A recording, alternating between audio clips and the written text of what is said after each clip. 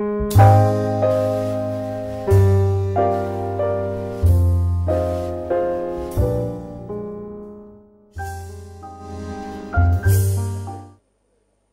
coming through okay? Okay. I will speak up a great amount. Oh, crikey. I'll probably first fix this.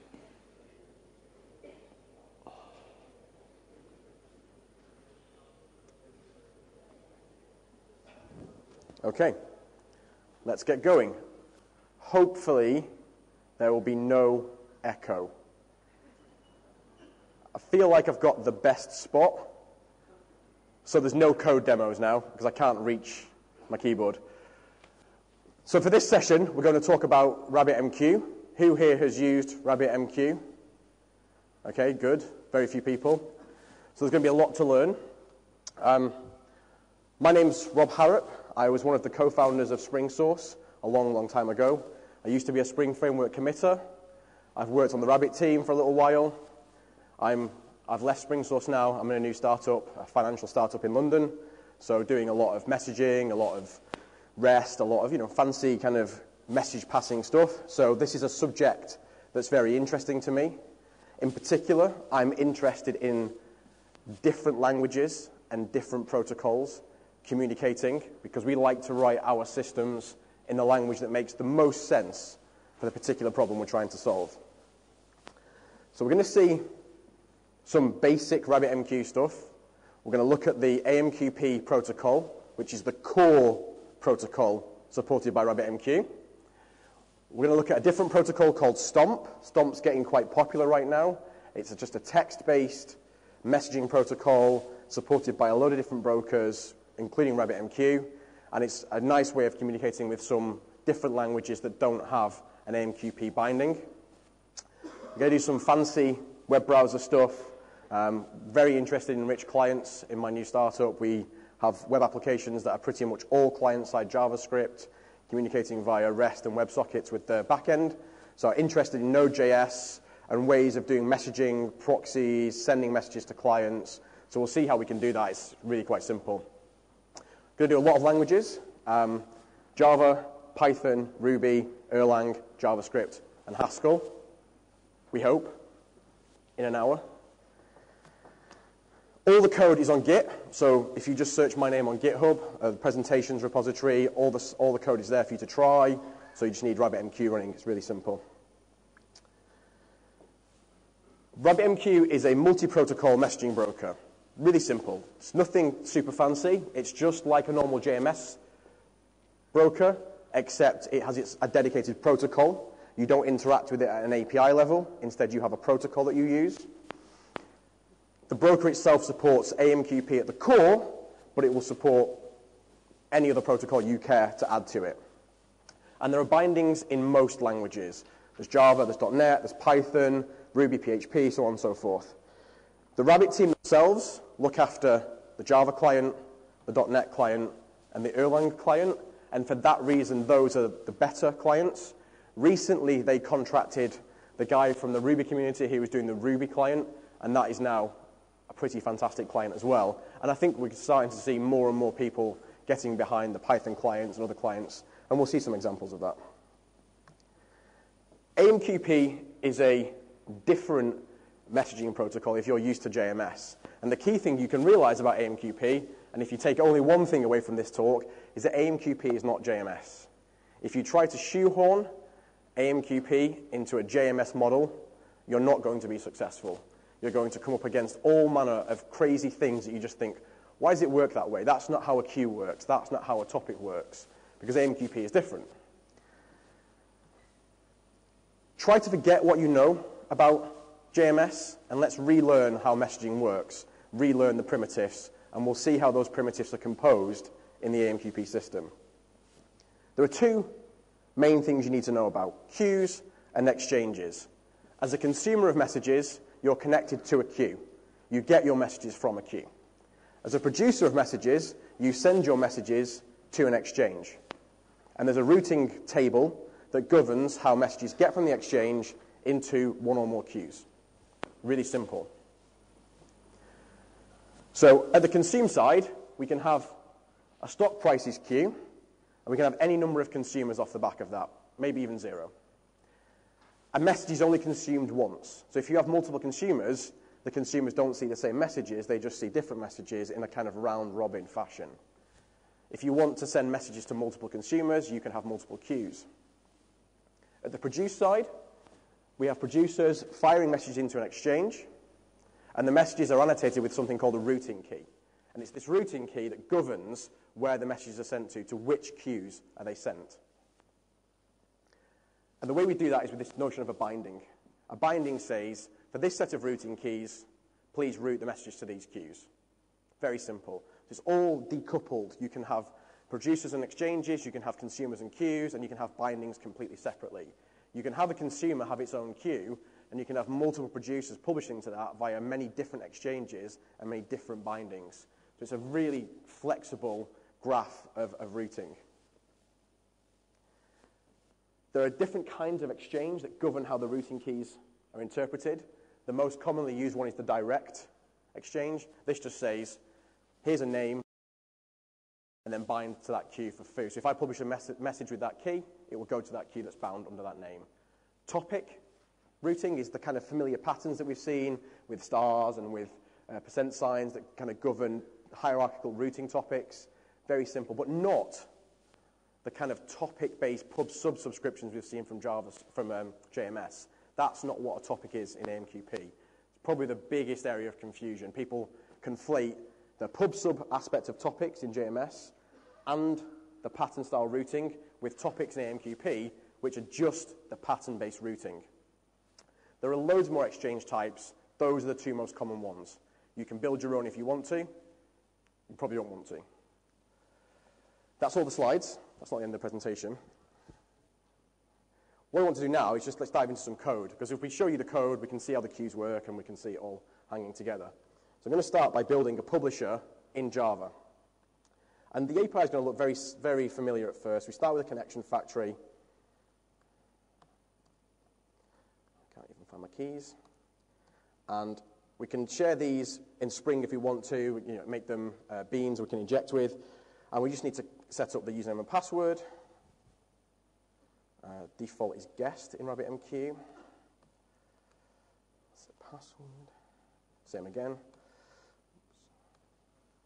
Once we've got that, we can get a connection. So we can factory.create new connection. And that gives us the connection. And then this is a model that's quite different from JMS. The connection isn't what you actually interact with. Connections are multiplexed. So you can have multiple channels running over the connection. For most cases, it's just not worth thinking about this. Create a connection, create a channel, run with it. You don't really need to worry too much about what's happening there. The key thing, however, is that channels are not thread safe, so you shouldn't really share them amongst different threads. It is now safe to do that with the Java client, because the Java client adds extra synchronization in the background. But conceptually, an AMQP channel is not thread safe. So we can create a channel from the connection. Create channel. Nice consistency there. New connection, create channel. And once we've got that, we can create a queue. And we want to create a queue that we can publish to, and we want to create an exchange that we can publish to, and a queue that we can consume from. So let's start by just publishing some messages. And what I want to do is I want to publish many messages in the background kind of continuously in a thread. So I can create a thread. And I'm going to run a publish task in the background. Then I want to start that thread. Wait for some input. Stop the command, and then wait for the thread to finish. Interrupt. And then just close the connection. And what I need to do is, because I'm going to use the channel here in the publish task, I'll pass that in. So this is just a simple runnable. I'm just going to run this task continuously for as long as needs to be. What I want to do is every tick of the run is generate a message and send it. So I've got a little utility called price generator that's just going to generate some random stock prices for me. And then while we're not interrupted, we'll just keep running this loop. So if we trigger interrupts now, we're going to stop the thread. And now we can start actually doing something. So I'm going to just write this out so we can see it working. And then with the channel, we can do a basic publish. So this is one of the verbs that exists in the AMQP protocol, which is a basic publish. And the first argument here is the exchange. There's a default exchange that exists in AMQP, which is the empty name. And we're going to use that for now, and I'll explain how that works in a second. The second argument is the routing key. So we're going to use the stock prices routing key. Then we can put any properties in there that we want, any kind of special things. We're going to leave that null. And then finally the payload. So just the bytes of the message. And then I just want to thread sleep for 500 milliseconds. I don't want to publish too many. And obviously we need to get a try catch here just to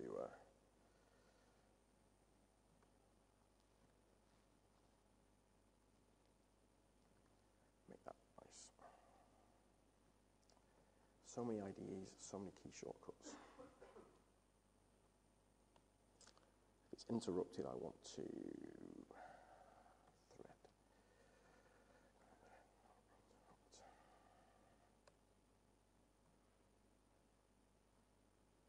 Get rid of that. And then I just want to add the other stack trace here. So, very simple. We're going to tick in a thread. Every 500 milliseconds, we're going to publish a message. We're going to publish it to the default exchange with the routing key stock prices, and that's all we're going to do. So let's see if that works. So that's running away now, generating some stock tickers, and publishing those messages in the background. No one's consuming them. In fact, there are no queues, so we've got nowhere for them to go. But we can start to see what this looks like in the broker. So RabbitMQ comes with a nice management console that looks like this. And we can kind of see like the publish rate here, 2 messages a second, which is seconds. But there are no queues. There's only the basic set of exchanges. We've got our channel that we saw before, and we've got our connection. So we can get some really nice insight into what is going on in the broker. What we want to do now is to start consuming those messages somewhere else. So we can build a consumer. So very simple, kind of similar model. I'll get rid of this, get rid of this. We just need to roughly the same code in here, so I'm just going to copy it to kind of connect in.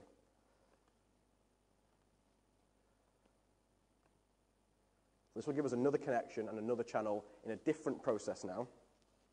And what I want to do now is create myself a queue. So this is really different than JMS, is that there's actual verbs involved with creating queues, creating bindings, which we'll see is very different. I'm going to give it a name, stock prices, which matches the routing key we're using in the other example. And then there's very crazy set of parameters here, which we're just going to leave as false, false, true, null. I'll explain those to you in a second. And then that's given us a queue. When that method is finished, we know that queue exists in the broker. And now I want to start consuming from it. So I can create this queuing consumer. Oops. For the channel. And I can start consuming off that now. And I want to do that in another thread. So we have to tell the Rabbit broker that we want to start consuming. Give it a key, stock prices, and which consumer. And now it's going to start notifying that consumer when messages become available. It's doing that in the background using like a blocking queue structure. So to consume off that, we could do it in the thread, or we can do it in another thread, which is the nicest way, I think, to do it. So we can create a thread here.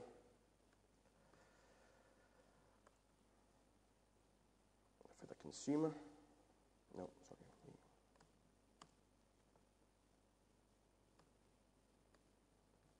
And then just start that. And I want to wait again for some input before I stop it. And I want to wait for the thread to stop. And then I'm going to close the connection down. If you close the connection down, you close the channel implicitly, so you don't need to worry about closing both down. Okay. We're missing the thread interrupt there. And let's go to the consumer task and see what that's going to do. It's very simple. All we're going to do is basically run over everything that's in that queuing consumer. So while we're not interrupted,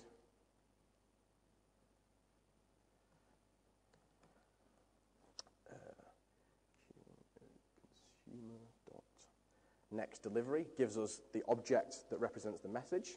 So it gives us this delivery object.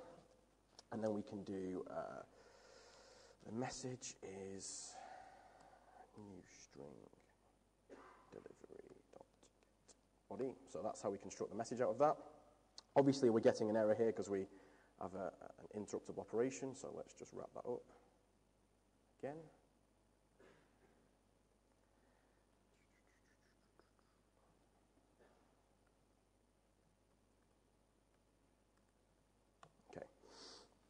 And what I want to do is just print out the message here. So this consumer, very simple, connect the broker, create a queue called stock prices, create a consumer on the queue stock prices for this consumer object, and then run that in the background thread. Really easy. We can press that now and give this a run. And you can see it's starting to consume the messages that were coming from the producer. So they should be somewhat in lockstep. You can see them generating things there, and we'll see the prices are just a little bit behind. If we go to the broker now, we can see that we've got a bunch of information about the queue. We've got the stock prices queue, how many messages are in there, 40 unact. Great. So if I stop the producer now, that's stopped. We're not going to get any more messages coming in. We've got 59. So this has stopped. The consumer is just waiting there. So I'm going to stop that. I'm going to come back to the broker here. The queue has gone away. So the queue has disappeared. So one of the properties that we have of a queue is whether or not the queue is auto-delete. And when a queue is auto-deleted, it's not, it only stays around for the channel that created it. So if you create a queue in a channel, and it's an auto-delete queue, then when the channel goes away, the queue goes away. One of the things that's really annoying in this API here is having to remember what these parameters do, because there's so many of them. So there's actually a new API that came out recently for the Rabbit team, which is you can create consume objects.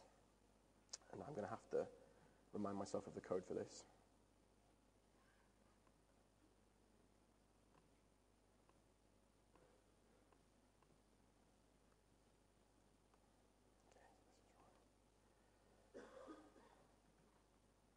So what we're going to do now, instead of just calling queueDeclare, is I'm going to create a queueDeclare protocol object, and I'm going to send it over the channel. And rather than have to remember what the things are, we use the builder pattern to have a much nicer API. So it's the queue, stock prices, auto-delete true, build. Now I'm going to make auto-delete false. I'm going to run the consumer. Okay, so nothing's happening because we've got no messages coming in. We'll start the publisher. And we can see the same in the consumer now. We've got the consumer here, messages coming through. We can see this in the queues back here now. All the same stuff's happening. What I want to do is stop the publisher, come to the consumer, and stop that. And the queue is still here. The queue hasn't gone away because we said this is not an auto-delete queue. I want it to stay around. But what's interesting is it's got, if you can see here, 31 messages marked as ready, even though they were consumed. We'd consumed them. And this is another nuance of AMQP that isn't immediately apparent to people from JMS, is the way acknowledgement works. As the consumer, you have to acknowledge the message. There are two ways of doing this. One is, when you run your consume here, you can set it to auto-acknowledge. So every time you get a message, it's pre-acknowledged. I recommend not doing that because it's actually acknowledged before it's sent to you down the wire. So it's kind of like pre-acknowledged even before you even see it. The best way to do it is to just simply call ACK on the channel. So once you've got the message and you've done something with it, you can do the channel and you can do basic ACK. And it requires this long tag here, which is from the delivery object in the envelope, delivery tag, and then you can choose whether or not to acknowledge all messages up until that point, true here, or just that message, false here. So let's leave it to be false. And I need to add another exception here. So now when I run this, it see all the previous messages because they were not acknowledged, but when I come to the queue, they've gone. They've been acknowledged now, so they don't exist anymore. So I'm explicitly acknowledging that message with basic ACK. So the key thing there is, unless you either have auto ACK or you do an ACK, the message just stays on the queue. It's going to be seen by the next consumer when your consumer goes away. So you need to do something about acknowledging the messages. Now, this is very simple stuff. It's not that dissimilar from JMS. The API is a bit different, but you can do this with JMS. There is support in Spring for declaring these as beans and having this all kind of started up for you. So it's not very interesting until you start to think about putting extra languages involved with this, when you want to start doing cross-language messaging, something you can't really do with JMS providers. So I'm going to kick the consumer off. I'm going to leave the consumer running. No messages are coming through. What I want to do now is build a very simple publisher in Erlang. What is the code for this? So this is going to be really easy. Don't worry if you don't know Erlang. It's really quite simple. Do I even have Erlang mode installed? No, I do not. Right, so what we're going to do is we're going to start a little Erlang process that's going to run through generating messages, just like we did before. So the first thing I need to do is just set off the random. Now, is that right? Yes. And then we need to spawn the process. And we do this by first creating the connection. You know what? We're running short on time. I'm going to cheat. Always come prepared.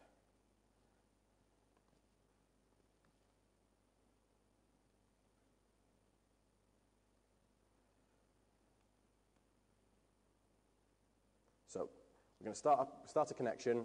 API is almost the same. We start a connection, we open a channel, then we're going to loop round sending messages on that channel and basically call this method here. I'm just going to steal that from here.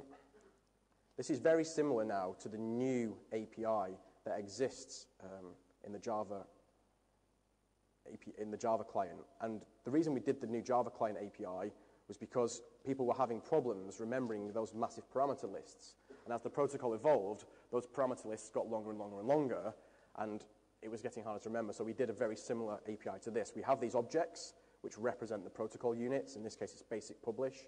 And then we just send that on the channel. We sleep for 500, and then we do it again. So we're just going to generate some prices. I've got a little utility library that generates the prices here. And the key thing that's different is we're going to do some different stock symbols, Oracle, Microsoft, and HP. It's really easy to do. We can go into the AMQP Publisher Erlang page. And then we can do publisher start. Okay. Now that hasn't worked. Does anyone know why?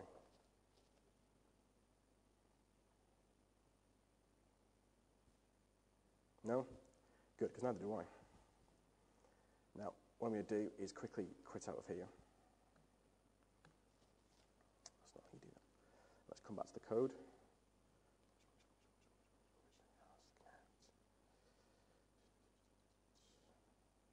Okay. Let's run it again, and we can find out why it's not working.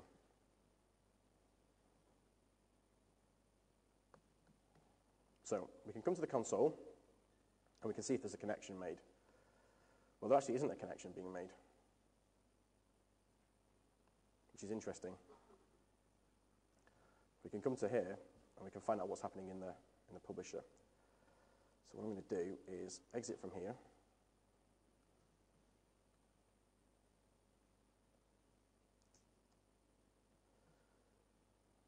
Always have a backup plan.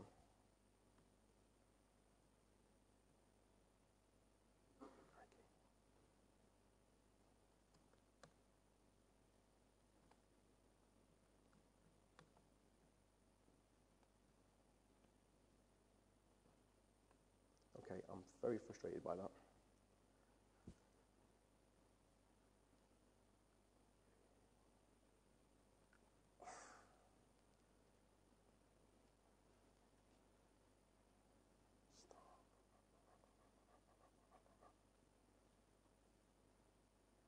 that is inexplicable to me.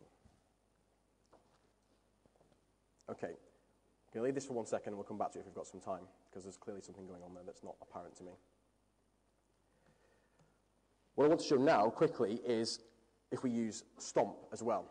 So we can run Stomp in the AMQP broker, which is really easy. We can see from the broker here that we've got Stomp running, so I can connect to the Stomp protocol, and that's fine. And I've written a really simple consumer in Ruby, so we can just grab that from here. And then we're going to just send some messages to this with a really easy little telnet command.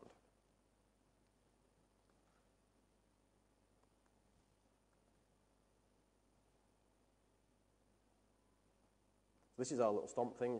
We just create a connection, again using the same password and host, subscribe to a topic. This is a Stomp topic, so these are different than AMQP. They're very much what you would expect to see in JMS, and we're just going to keep putting that out until we receive it.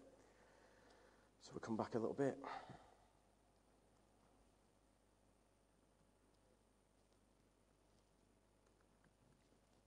So that's just going to wait there now until it sees some messages. What we can do is we can connect to the broker using telnet, because Stomp is just a really simple text protocol.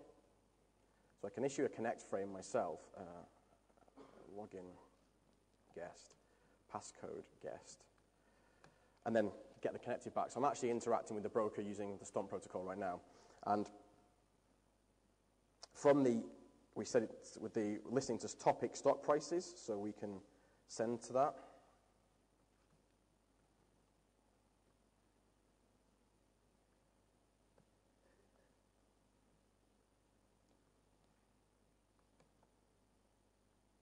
And then we get that in our Ruby consumer. It's really basic stuff. It's just a simple text protocol that's in the broker. Where it becomes interesting is when we try to think about consuming messages in AMQP and publish them in Stomp, or kind of vice versa. So we will come back to that at the end, because I want to show you that you can mix those protocols together. Now, I've got one other quick thing I want to show you, which is the Python client. Because Python's a language I think a lot of people are using for sysadmin, and there are a lot of interesting things you can get from the sysadmin space when you're publishing events about your DevOps, nodes up and down, that kind of stuff. And you can push them onto Rabbit and then consume them elsewhere, aggregate them into your logging, reason about them. So it's really a nice little client to have. So let's come back again to the AMQP stuff, and that's in the consumer Python. So I've done the consumer this time, but you can do this any way you want to do. Make run.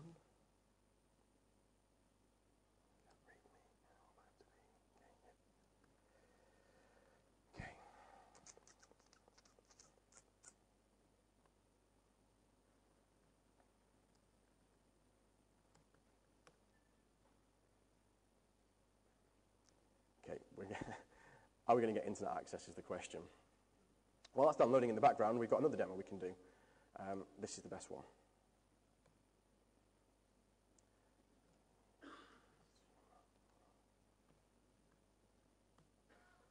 Is anyone familiar with Node.js? Okay, nobody. So Node.js is a server-side JavaScript framework. And it's basically designed to write network services in JavaScript that scale very well on the server. It runs on the V8 VM, the Google Chrome JavaScript VM. It has a very specific programming model. Everything is a non-blocking, callback-based, asynchronous I/O operation. So you're not ever blocking. You're simply issuing a command and saying, here's my callback, call me when you're done. And people are building a lot of interesting things with this. In particular, a lot of people are doing the work for sending and streaming data to the browser in Node. They've got some kind of message broker like AMQP or JMS or whatever. They're connected to that from the Node client, and then they're pushing notifications out to the server through Node as well. So let's see how that works. What we've got is we've got a simple Node server here. And I say simple. It's JavaScript, so it's kind of messy. That's my opinion, at least. Let's just get rid of all this and start. Okay, so this is what we got. Did I just do that twice? I think I did.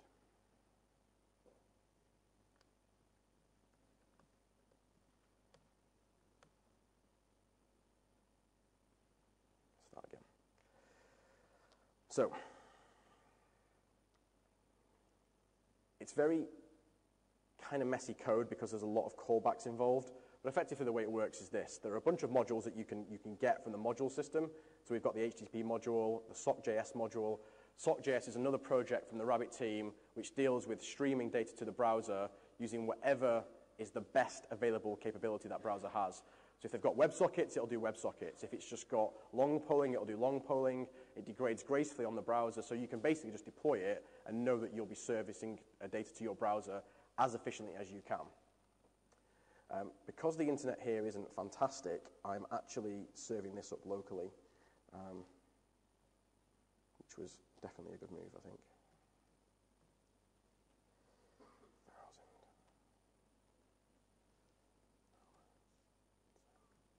Let's just get the name of the file.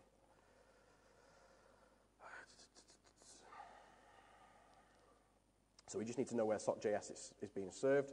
We create a server, so this is just an object that's running on the server, and we want to say that when we connect, again, everything is asynchronous. So even the server connecting and starting is asynchronous. By the time we get to line 11 here, the stock server might have connected, but it might not have. So we just have to do everything asynchronously. So we say, once you've connected, just give me this callback, and I want to connect to AMQP at that point in time. And what I want to do here is just create an AMQP connection, and when that's ready, I want to create a queue. And when that queue is ready, I want to bind, and then I want to subscribe, and then once I get every message back in, I want to write it out down the node channel to the browser. Everything is a callback. And you can see now why I said it's kind of messy. You don't really want to be doing everything in nested callbacks all the time. Some work is being done to deal with like a kind of a fibers-based API, so it's very easy for you to write synchronous code but have it actually execute asynchronously in the background. But that's newer work, so that's not really started yet. And then we've just got a bunch of kind of required stuff that's there for Node boilerplate. I want to run this now from here.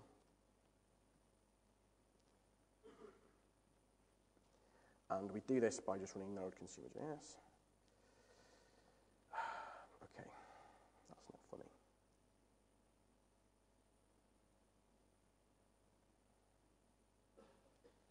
Something is running on that port.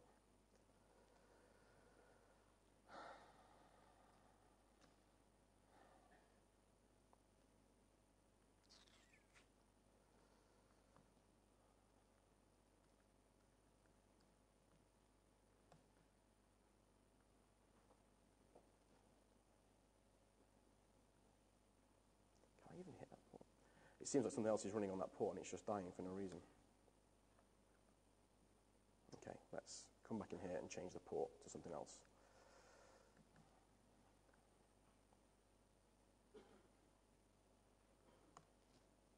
Okay, so that's running again now, which is kind of interesting. And I'm going to get a very simple web page up now. This is taking a while to load, and I think that's because the internet is funny here. So what I'm going to do is I'm just going to change that file quickly to use the local version of sock.js again.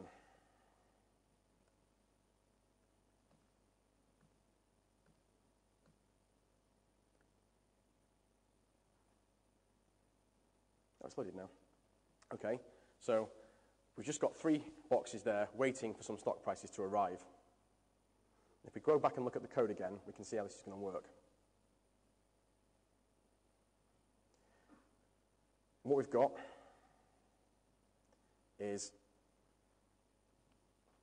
a node server that's listening for connections from the browser.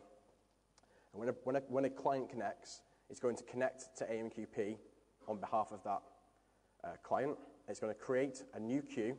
The empty arguments here for the queue name means just give me an exclusive queue. Just generate a name. It's my queue. I just want it privately. And it's binding that queue to the AMQ Direct Exchange under the key stock prices. So any message that's sent to AMQ Direct with the key stock prices is going to find its way into this queue. And then in the node client, we subscribe to that queue, and we just pass every message on to the browser client. So it's kind of acting like a proxy. That's all it's really doing. It's just a proxy for messages in the AMQP space to route them down to the browser. If we go to the browser page, and we can see the node code here, we're just creating a SOC.js client-side connection, and then basically saying on every message, call the price function, and that just updates the appropriate HTML piece. I'm not a JavaScript whiz, so there's probably a million ways of doing that are better. And we can see this by running the Java producer. Let's stop the consumer for a second. Run the publisher, and that's ticking away now. And we'd expect to see some things happening in the browser, but it's not happening. And there's a reason for this, and this is something that gets people, I think, every time. The default exchange, the empty one, is not equal to AMQ Direct. It's kind of a special exchange. It just provides you with a direct binding to every queue. So if you send a message to the default exchange, the one with the empty name, and you put a queue's name as the routing key, that queue will get the message. It's kind of a special shortcut. You shouldn't really use it in anything other than just directly addressing a queue. But we're subscribed to the AMQ Direct exchange here, so we want to send messages there. We can change our publisher, and in the publish task, we can just add AMQ.direct in here. So that's really simple, I think. I'll run this again. Okay, so that's generating a bunch of messages. And they're coming through on the browser now, which I think is kind of cool. But we don't just want one client listening to that feed of events. That's great, stock prices to one place. We want multiple places to listen to it. So we can kind of go back and tweak some of our other clients to make them listen in the same way. So if we go to the Java consumer, we can make some slight changes here. Again, give me an anonymous queue, declare that, and then bind it. Oh, crikey.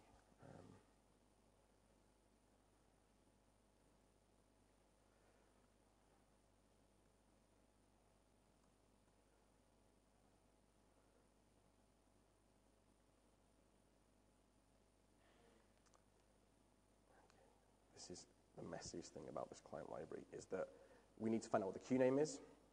So we can do that by casting this to a queue. Declare OK.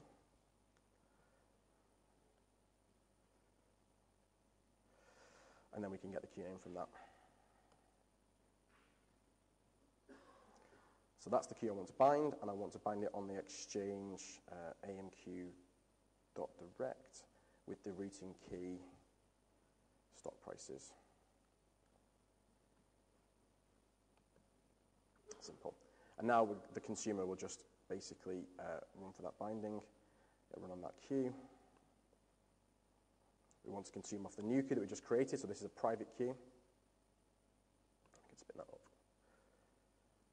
What have I done? AMQ command. Oh, of course.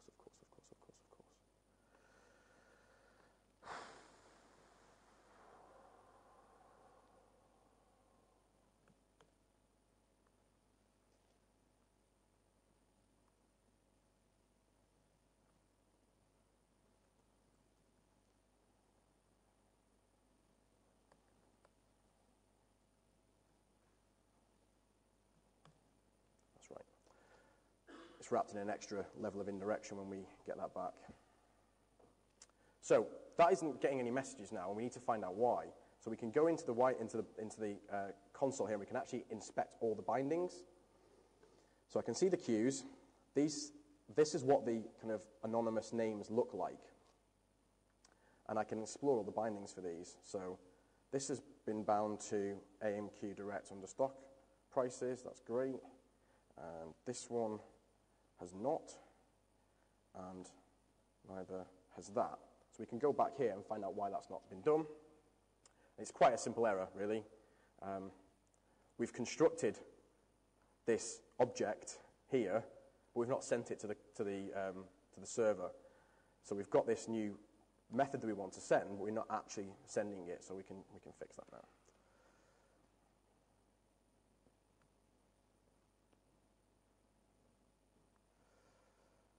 Okay, I'm just going to send that to the server.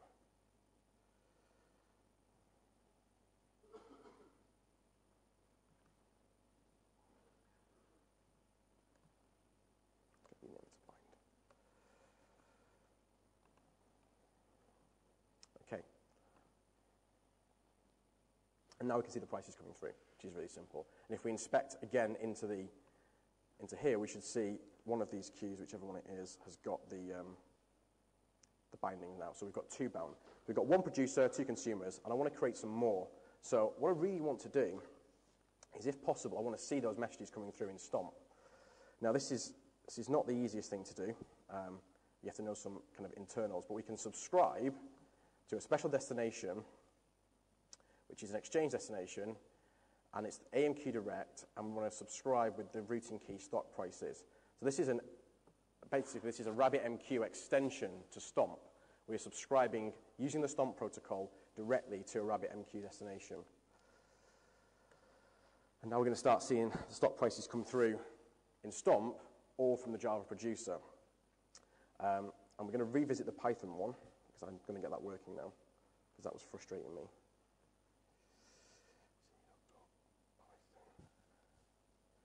And I have a sneaking suspicion it's just because I've got the ports wrong. No, it looks okay.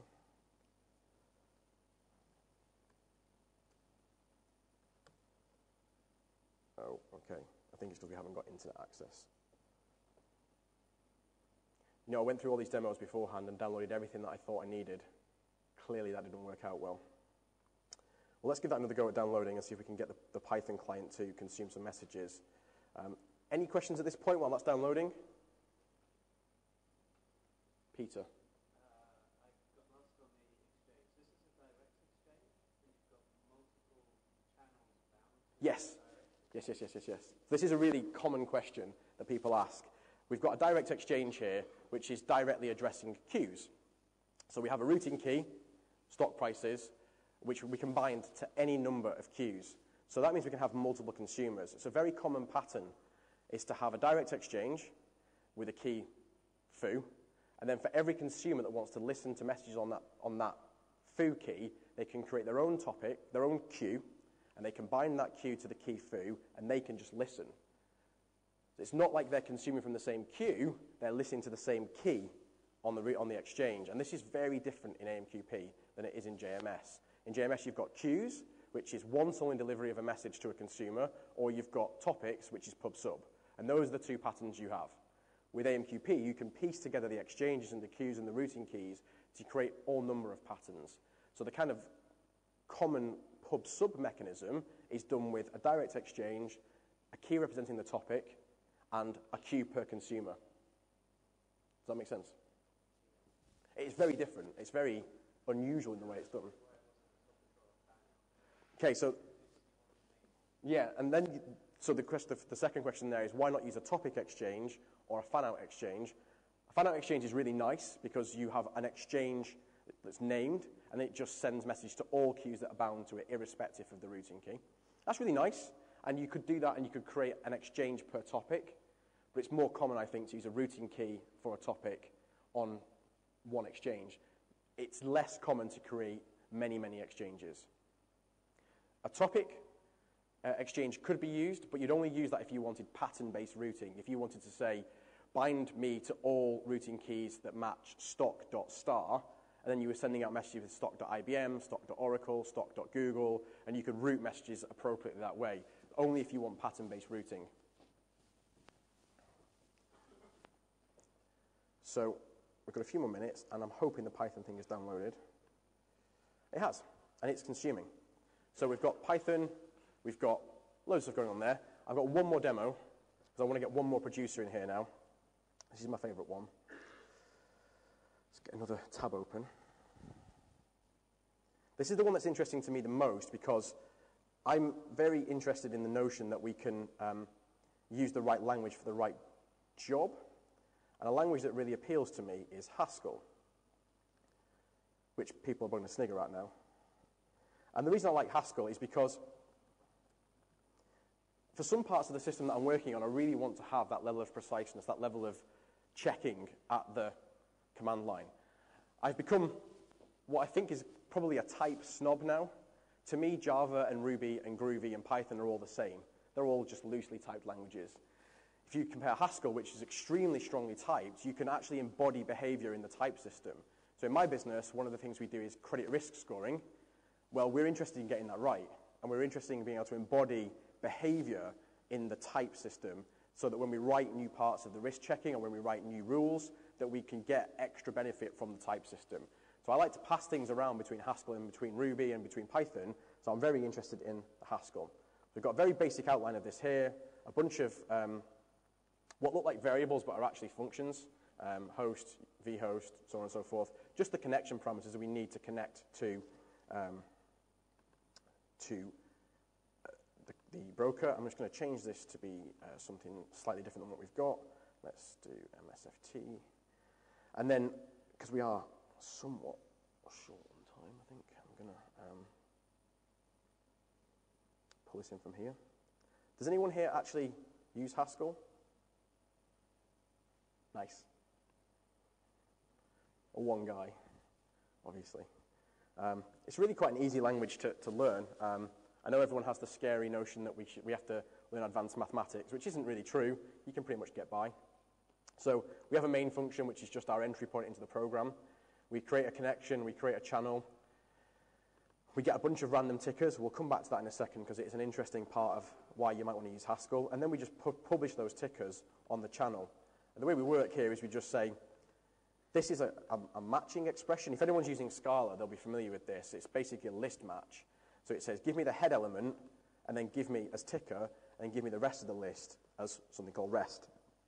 Then I can publish a message on that channel, which is just that ticker, sleep for a short period, and then recurse and do it again. The kind of interesting bit is this. This is generating an infinite list of random stock tickers that's lazily evaluated. So I can keep asking for more elements, and more elements will appear. It's infinite, but I don't have to store that whole thing in memory. The elements are lazily reified, and then when I don't use them anymore, they're forgotten about. So it's a really nice way of just generating streams and streams of data. So we can run this in now. I did save that, right? And we should be able to go to one of the consumers and see that extra stuff coming through. We're not seeing the extra stock tickers. Does anyone know why? Again, it's the strange notion of the default exchange versus the direct exchange.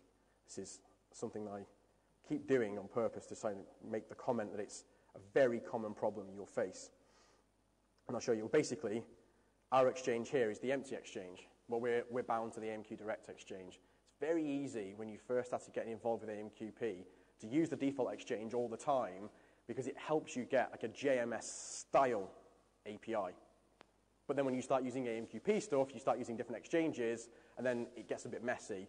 My recommendation is just to start by using the normal exchanges as much as you can and kind of trying to use the exchange and queue and routing key structure to have some meaning in your business, to embody something. So we'll just give this a run again. Let's come to the Java consumer, and now we can see the HP and all those kind of things coming in there. If I had more boxes on the fancy node thing here, we could see them coming up as well. And this is really quite simple. You know, there's not a lot of code involved with this, but we've got Haskell and Java and Node and Ruby all working together. We've got a little telnet client that we can use to snoop what's been going on with the Stomp adapter. And we're sending multi-language, multi-protocol messages. And we've probably got 300 lines of code in total. Not a lot of meaningful stuff there. And it just works so easily because the broker is doing all the hard work. It's doing all the messaging model and protocol and language bindings. It's all done for you out of the box with Rabbit. Any more questions at this point? No? Then I quickly want to just recap those routing key notions because I know that they're difficult to understand. So we'll go back to, and we can look at this now in the context of the code that we had. So we have the consumers, and the big along, and it's like, fine, I'll take that message. What really is the thing here is that no acknowledge message is sent to more than one consumer. So the acknowledgement is your reliability mechanism as a consumer to say, yep, I'm done with that now, the broker can forget about it. This is different than JMS because there's no real transactional model. You can use transactions if you want, but it's not recommended. It's more a transfer of responsibility model. At the consume side, you're saying, yes, I accept responsibility for this message now. The broker can forget about it, and that's what the acknowledge does. On the produce side, you've got these exchanges. You can create any exchange you want of any type. There's a couple of exchanges by default. There's the default exchange that we saw, has no name, and all it does is route messages directly to queues by their name. It's very simple. There's the AMQ direct exchange, which just does direct queue to routing key bindings. Very simple. There's a transfer of responsibility model here as well. There's no transactions for the publish. Instead, what you do is you send a message to the broker, and it will tell you, it will acknowledge to you when it's accepted the message. And depending on whether or not the queue is persistent and whether the message is persistent, that will happen quicker or slower. And there are different guarantees. For example, if you have durable queues and you send persistent messages to there, then you'll get an acknowledgement once the broker has written that message to disk and has F-synced. So you know it's safe on disk, or it's been delivered. So you know the responsibility has been transferred. And the piece that holds this all together is the bindings. It's the bindings that matter. You can say bind exchange AMQ direct to queue foo with key bar.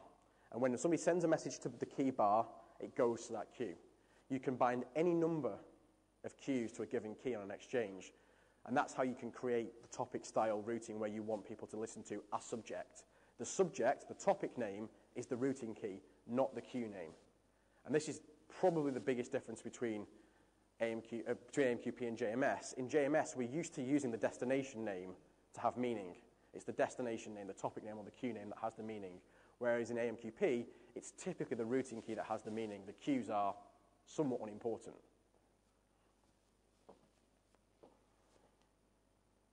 The routing key is structured for some particular types of exchange. So as we saw the AMQP direct one, which is just a string, but you can use topic exchanges to do pattern-based matching. And those things are easy to figure out. This presentation is all online. You can find me on the Twitters occasionally talking about AMQP and Rabbit and Ruby and stuff.